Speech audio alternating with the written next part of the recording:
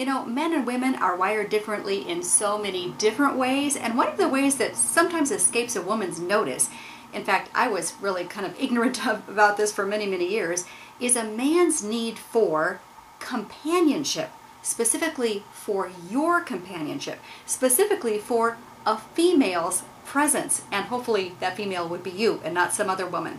You know, this was made evident way back at the dawn of time, way back at the beginning of creation.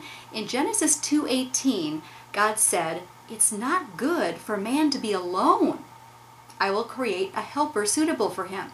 Yeah, way back then God said, it's not good for man to be alone. He needs some companionship. And you are that companion. This is the thing. Sometimes we feel like, you know, our husband isn't, sitting there talking with us about all of his deep feelings, and he isn't really wanting to just hear every little nuance of our day and just doesn't want to really talk to us. But here's something I've discovered.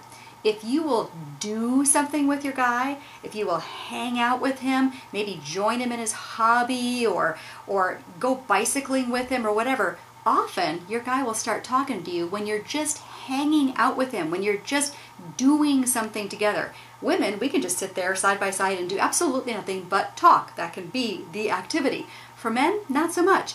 They need your companionship, and while you're spending time with them, that's often when you'll have a conversation, even if it's driving down the road together, or golfing together, or bowling together, or riding bikes together, or maybe it's simply going to the home improvement store together.